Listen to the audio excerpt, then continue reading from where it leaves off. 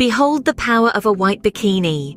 Ursula Andress, a Swiss bombshell, etched her name in the annals of cinema with a scene from the 1962 film, Dr. No.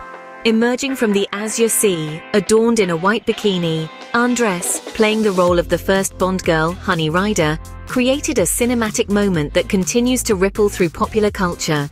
This scene, a blend of beauty, strength and allure, set the bar for all Bond girls to follow.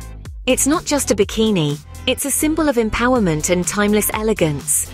Andress in her white bikini, an image that encapsulates the essence of the Bond girl, forever etched in our collective memory.